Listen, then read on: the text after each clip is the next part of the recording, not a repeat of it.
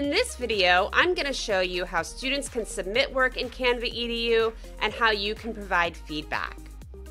So right now I'm in a student account. The student will see the name of their class over here on the left sidebar. Also, from their top right icon, they can switch between different classes. So if they are in different classes, they can switch between them to do their work in the correct class. All right, so as a student, I have created this little infographic about Rubik's Cubes and math, and I want to turn it into my teacher. So to turn it into my teacher, I have a Send a Teacher button in the top right corner.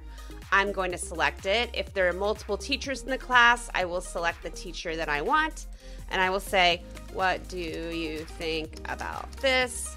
And I will say send. All right, and it says you'll get an email when your design has been approved. So let me go over to my teacher account now. As a teacher, I'll see any work submitted here in the classwork tab.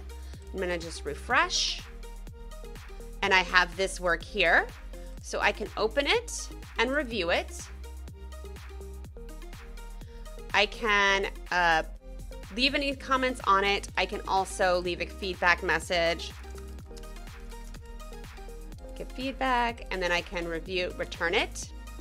All right, and now it says their design is approved. And if I go back to the student page, I, as a student, would have received an email that also had that comment. So the comments are in the emails.